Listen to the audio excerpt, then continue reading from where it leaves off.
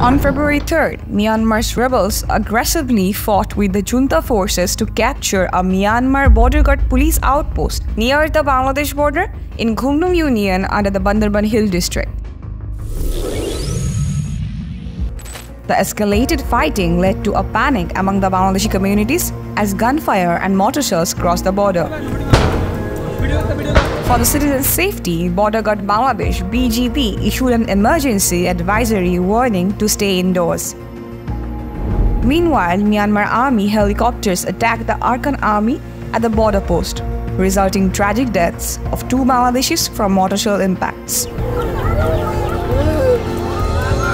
কোনোভাবেই মৃত্যু কোনোভাবেই কাম্য নয় আমরা প্রোটেস্ট নোট দিয়েছি Amidst furious fighting, on February 4th, heavily armed BGP members sought shelter in Bangladesh.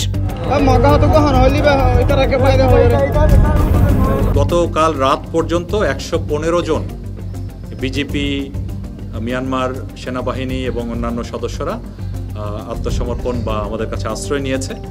আজকে সকালে আরও 114 জন যোগ হয়েছে, সো এটা ছিল 229। পরবর্তীতে দুপুরের মধ্যে আরও 35 জন যোগ হয়ে বর্তমানে 264 জন আছে। আজকে সকালে মায়ানমারের ডিএ বা ডিফেন্স অ্যাটাশে আমার সাথে সাক্ষাৎ করেছেন এবং আমরা সব দিক থেকেই এনগেজ করে যত তাড়াতাড়ি এই ব্যবস্থার আশু সমাধান করা যায় সেই চেষ্টা করছি। The Ministry of Foreign Affairs summoned Myanmar Ambassador Kyaw to denounce ongoing clashes along the borders.